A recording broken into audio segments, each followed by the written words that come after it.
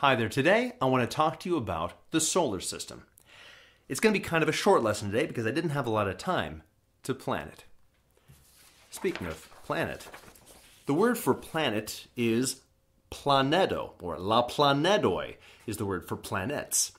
If you just said planeto, that would mean an eta plano, a small plan. So we have to use D instead of T, and make sure to pronounce that clearly. La Planedoj.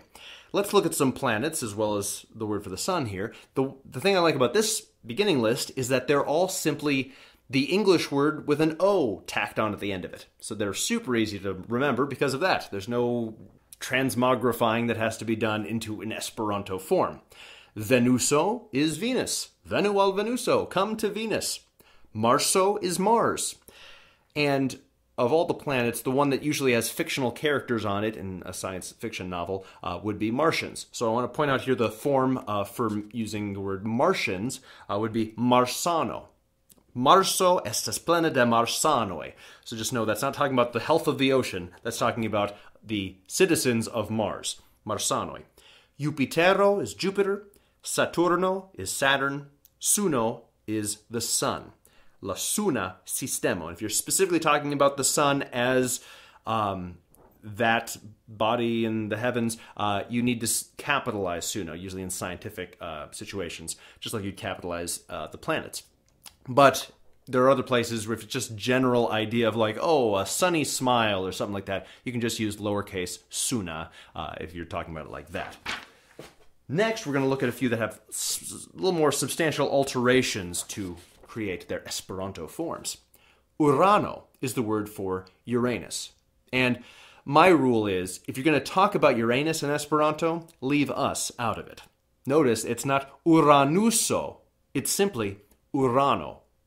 And when it came to Venus, they couldn't shave off the uso part of it because Veno is already a form of Veni. So it had to be Venuso, but we didn't have to add uso at the end of Urano, so it simply is Urano for Uranus. And then all three of these have this in common. The elemental form, the periodic table of elements piece that's named after them, takes this form. It has an I stuck in there right at the end.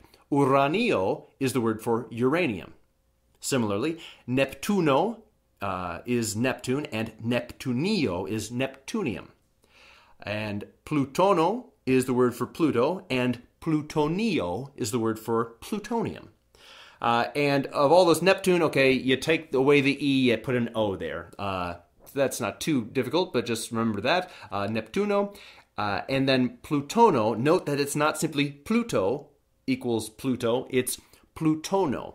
And a cute way to remember this is just think of this phrase. Pluto, no, you're no longer a planet. Pluto, no. Plutono. Okay? Because technically they found out that, oh, well, we have to reclassify these planets because while Pluto might be the largest small planet out there, there is one that's more dense. I think Eris is the name of this other dwarf planet somewhere, so they had to reclassify Pluto as a dwarf planet instead of a regular planet. It's fun stuff. I couldn't find the names for these other, like the moons, like Titan and all that stuff, but I figured these are enough words for right now. And let's do the final two planets for today. They are Merkuro for Mercury and Tero for Earth. But let's look at some correlating words that you want to learn alongside them. So Merkuro, that is the word for the god Mercury as well as the planet Mercury.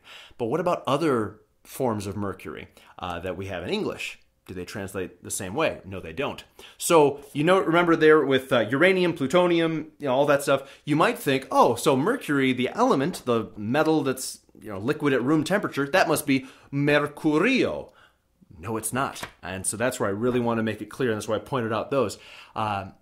The word for quicksilver is Hidrargo, which, if you look at it, just think of hydro for hydro, it's sort of another form of water, just like aqua and hydro. I don't know if it's Greek or Latin roots, but, hydro is water. And then argo, think of argento, silver. So liquid silver. Oh, quicksilver. Okay, so that is the form for the science form of the element is Mercury is Hidrargo.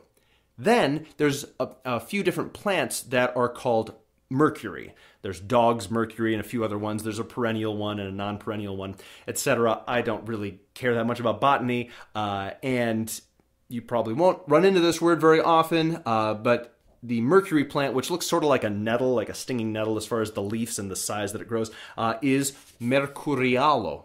And this would make you think, oh, you might think is Quicksilver, but it's not. So Merkurialo is the Mercury plant.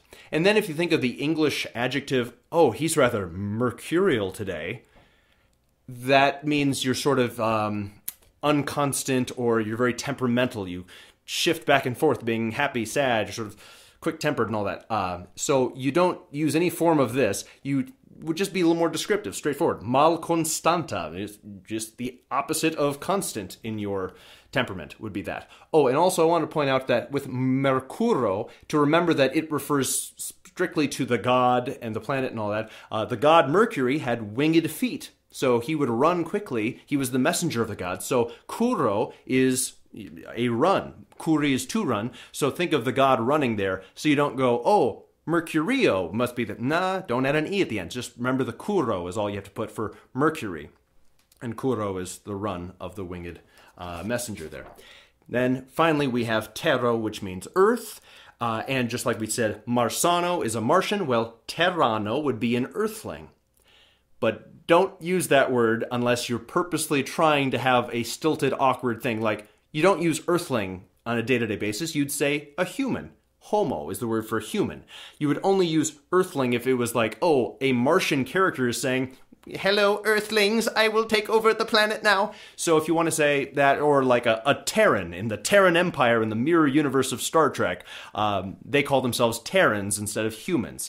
So it is a word that specifically points to the fact that you are a citizen of the Earth instead of just a normal human. So that's why we say Terano. And Tereno I'm including here also because it's a separate root from Tero. It's not an... N doesn't have a meaning as a suffix, so just Tereno means terrain. But make sure to pronounce clearly because Tereno and Terano can sound similar, so that's an earthling, that's terrain or grounds. Like, oh, the ski lodge, interesting terrain they've built here on this mountain for skiing. That would be Tereno.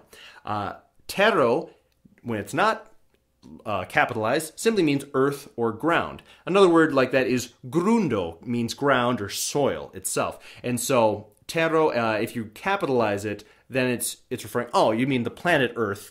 But if you aren't capitalizing it, it just means, oh, maybe earthwares, like pots or things, or, underneath the earth, sub terra is subterranean, that sort of thing. And so, and also, you might think, oh, terrain, so sub terreno would be subterranean. No, just use Tero. That is very common. There's a lot of words that form using Tero, so don't use terrain, even though Terranean would be the word in English. Yeah, so you can look into those yourself. But those are your solar system words. La Planedoj kai la Suno. That's what the solar system is comprised of. Thank you for watching, and have a wonderful day.